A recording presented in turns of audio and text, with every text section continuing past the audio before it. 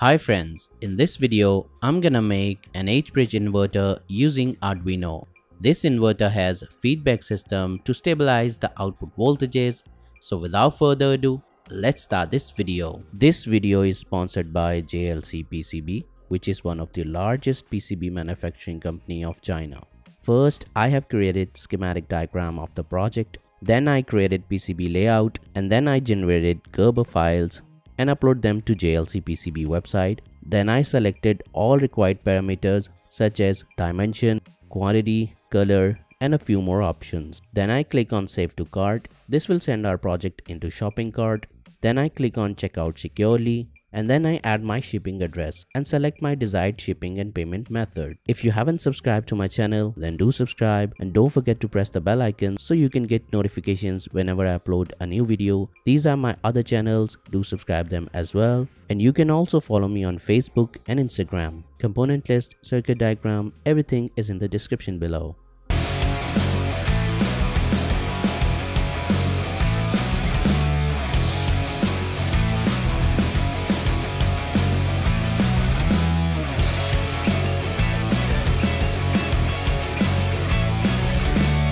This is the block diagram of the inverter. Arduino is the processing unit of this inverter. MOSFET driver is used to drive the MOSFETs. The MOSFET H-bridge converts the direct current into alternating current. Step-up transformer is used to step up the voltages. The feedback unit consists of a rectifier and a voltage divider. The output voltage is given to the rectifier and then to the voltage divider and then to the ADC of Arduino. A switch is used to turn on and off the inverter. Now let's see the working of this H-bridge inverter. 4 MOSFET Q1, Q2, Q3 and Q4 are connected. In H-bridge configuration, a step-up transformer is connected at the output of the H-bridge. 12V supply is given to the H-bridge. When we turn on the system, the MOSFET Q1 and Q4 turns on and current starts to flow through them and current starts to flow through the primary winding of the transformer. After that, the MOSFET Q1 and Q4 turns off and MOSFET Q2 and Q3 turns on and the current starts to flow in opposite direction through the primary winding of the transformer, and after that the MOSFET Q1 and Q3 turns off and the sequence repeats again and again. Now let's see the connections of this circuit. These are all the components I'm gonna use for this project.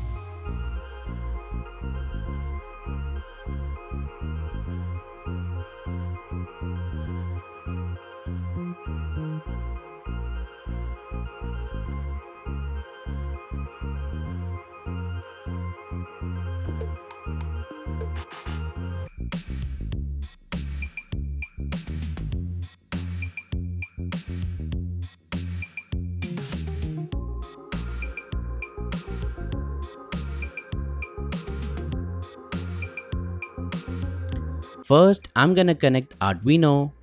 After that, I'm gonna connect an on-off switch and connect its one pin to pin D8 of Arduino and its other pin to ground. After that, connect a 12V battery and connect its positive terminal to V-in pin of Arduino and its negative terminal to ground. After that, connect a 1000 microfarad capacitor and connect its positive pin to positive supply and its negative pin to ground. After that, connect a 22K resistor and connect its one pin to V-in pin of Arduino.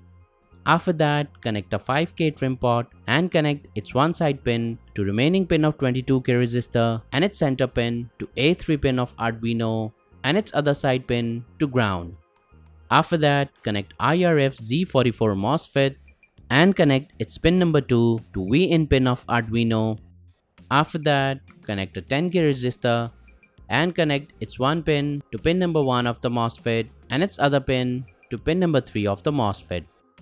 After that, connect a PC817 optocoupler and connect its pin number 1 to 5V pin of Arduino and its pin number 3 to pin number 1 of the MOSFET. After that, connect a 1K resistor and connect its one pin to D9 pin of Arduino and its other pin to pin 2 of the optocoupler. After that, connect 1N5819 diode and connect its anode to V-in pin of Arduino and its cathode to pin number 4 of the optocoupler. After that, connect a 1 microfarad capacitor and connect its negative pin to pin number 3 of the MOSFET and its positive pin to pin number 4 of the optocoupler. After that, connect another MOSFET and connect its pin number 2 to pin number 3 of the first MOSFET and its pin number 3 to ground.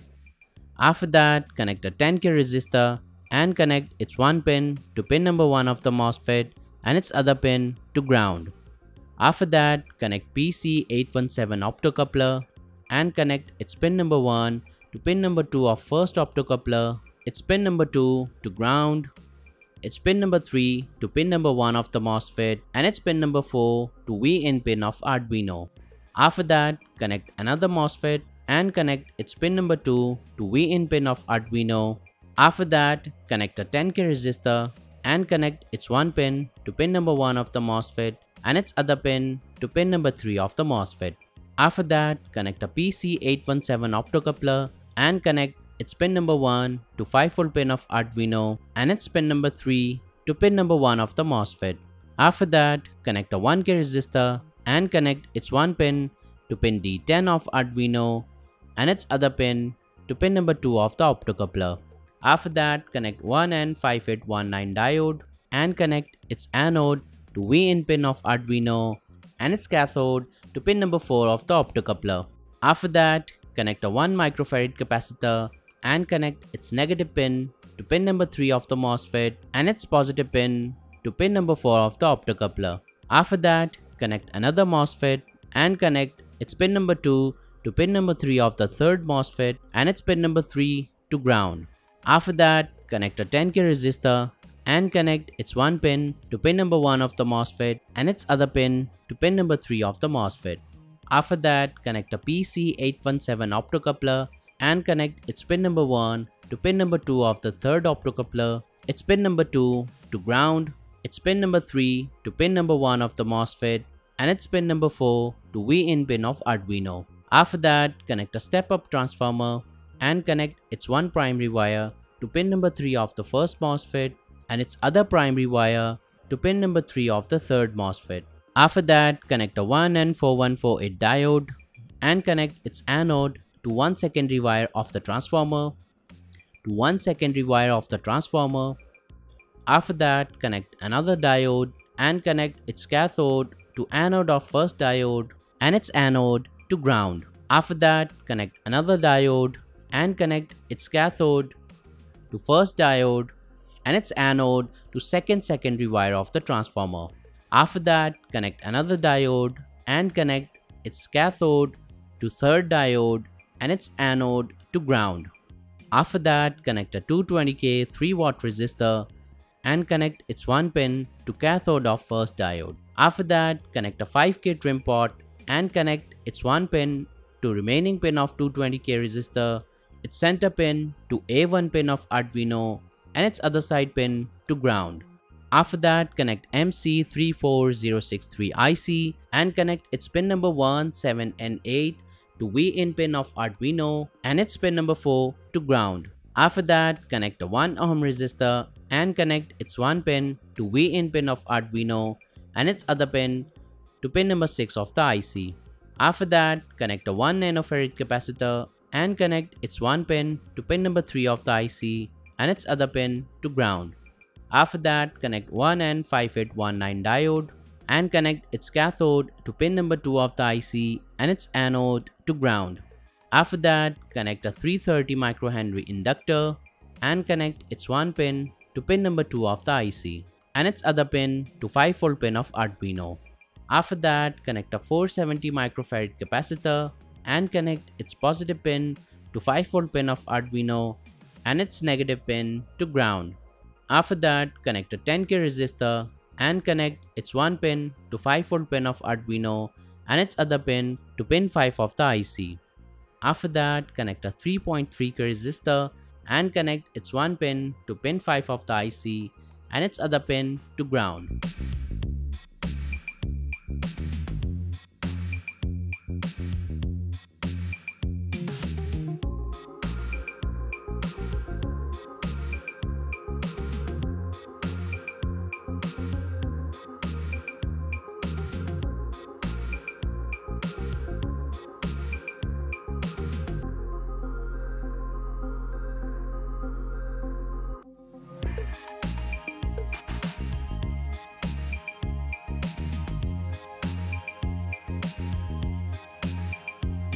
So we have completed all the connections. Now let's upload the code to Arduino and test this inverter.